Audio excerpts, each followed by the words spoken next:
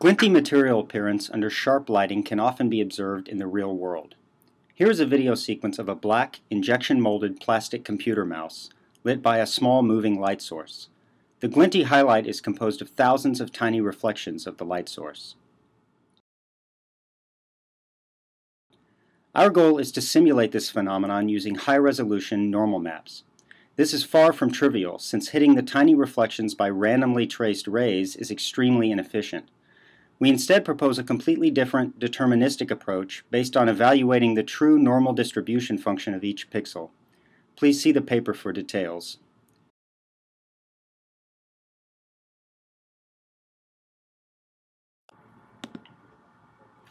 The snail's shell has a normal map made from fine procedural noise and is lit by 9 point lights. Even though the features on the map are smaller than a pixel, the highlight is far from smooth, showing glint patterns over time. Here is a zoom of the snail, showing that our method indeed handles every single highlight correctly.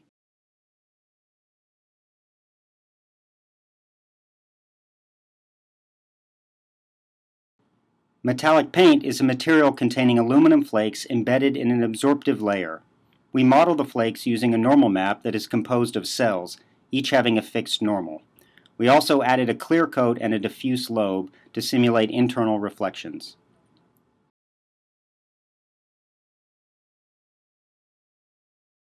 This scene shows a handheld energy drink blender with a bumpy plastic body and a brushed metal lid.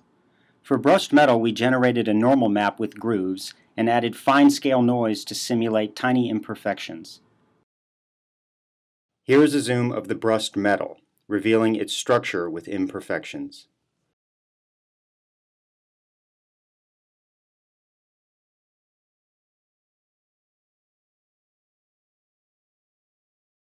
This scene shows metallic cutlery with strong scratches from heavy use. We generated the scratches as randomly oriented, slightly blurred, line-shaped valleys. We then added dents through noise, like with the brushed metal before.